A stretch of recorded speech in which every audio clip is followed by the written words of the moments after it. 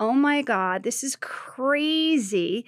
Okay, I'm going to check if the authenticity. And it was Napoleon. The medal, even Sotheby's and Christie said, we cannot deny that it is. We have provenances, we have So what does authentication. this mean? And so I'm selling it right now. It's worth over $200 million.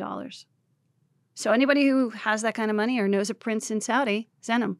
But it's real. It's real. There's only one in the world. There was other things of Napoleon. Sotheby's says it's real. It's real. Yeah, I mean, but that's they don't as want to go simple to as it auction. gets. Auction takes too much money anyway.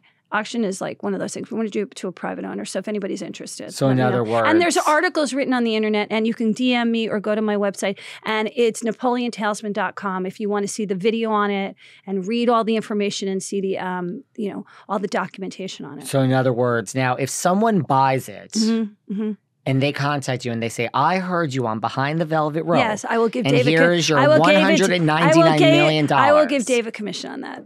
Well, thank you. Yeah, I'll give I mean, David. I don't know. But it's like, it's like everybody's like, can you get to Jeff Bezos? Can you get to Bill Gates? And I'm like, they may not want to collect this. Like it's overseas, like something baby. really weird. The Dubai, Russians are obsessed with Russia. Napoleon. I don't know why, but they are. So That's I a said good one. Sergey Brin might be good. Like, and everybody knows that I'm connected to billionaires and millionaires. So I just got it. They just did an article about it.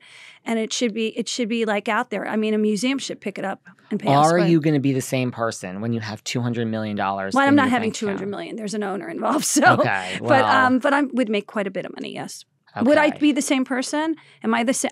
Every person who knows me pre being famous has said I have never changed. There's a friend that knows me and Marysol and said Marysol changed and I didn't. Which I don't know what Marysol was like before because I love her now. So, and he said she changed and I didn't. There it was are kind of some crazy. rumors that have there's people that say Marysol has changed. I'm not saying I'm not it. a diva. Like I was a crew girl on my set. Like I ate with my crew. I bought them gifts. I helped them, with their family problems and stuff like that. Like I'm not the one that's like, I'm in my dressing room. Do not touch me. Do not talk to me. I'm the actual, what's going on? What's the problem? I'm an executive producer. So I had to get in there and get dirty. And my crew was loyal and stayed with me till the end. You yelled at innocent, wonderful people like me, but that's okay. Tough love, Patti. I understand. Okay, like I didn't get a note from my showrunner to shoot you. Like I didn't get a note. Do you know what's really funny is, and then we could wrap up, is like after we did that fat suit, your producers came over to me and they were like, did you? And they're like, thank you. Like we never thought you would do that. And I was like, what? I mean, you played ball because we were like, look, New York was the highest rated episode in history was the one I really produced from soup to nuts. That was Kenya Moore. It was 100th episode, her and Taylor Dane, and they were both my friends. Okay. But the highest rated season total, okay? Was New York. And That's because we were all messes. I think, I shot 12 episodes in 7 weeks, which, after I came back, I looked like shit, and they were like, you're never doing that again. And second of all, it was my city. I'm from that area, New York. Yeah, it was a great idea to bring it there. The third thing I think was the reason why we had a lot of women on that season. And the women were crazy as crack. I mean, we had Plumpty Dumpty who walked. You had Plumpty Dumpty. Like she was insane. I knew Plumpty Dumpty. Right, Robin, Castner. So there was a lot of crazy on that season. And we really showcased women because I don't think we did that many women prior to season 4. So it was season 4. Also, we had to move really fast. My showrunner, Catherine Vaughn, was a really fast-moving producer. She wasn't into beauty. She wanted the grit. We didn't have lights in the camera. Like when Spike Van Briesen came along, my showrunner in the end, he was he was one of the Hills producers. Ooh. He made my show beautiful. He's at Fox now. So it was a little like slow it down, do it 2 or 3 times. We had grit with Catherine Vaughn. And I think the grit is what's missing in reality TV. We're so consumed with what we look like all across the board.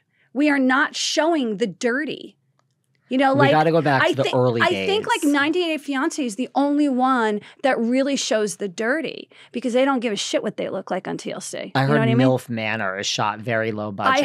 I heard. I know Stormy Daniels. I have a picture of us together. Really? She wanted to come on the show. She came out to me, and they said no. They said I have tried to get Stormy Daniels on this very podcast. She loves me. I'm obsessed with her. Get her number and I will call her for you. Okay. But I thought MILF Manor was funny. Actually, I haven't watched it. I haven't watched it. I just saw clips, but I thought it was really funny because they said it's really funny. And there's hot young guys. Hey, have you watched the new WeHo show? It's so, yes, I have. How many episodes have dropped? And guess what? What, Brad's They're on? an advertiser of Behind the Velvet Rope podcast. So wait, how many episodes have dropped? 3 I at mean, this MTV point. really knows what they're doing. So they must have was it like The Real World meets Housewives? You know what I love? They break the fourth wall. Do they all live together? No. Oh, so they go separately. Oh, I thought. It's like, but they break the listen, there's not, I've said this before. What do they do and break the fourth wall? What do they do? Like Brad will say, like, I'm famous. It's hard, trying, like, they basically acknowledge the fact. Oh my God, he is Gary. Like, he's like one of the top writers in Hollywood. Are they married or are they? I think they're married. They're married now. Officially. So his husband. And by the way, Brad's looking amazing with that 6-pack.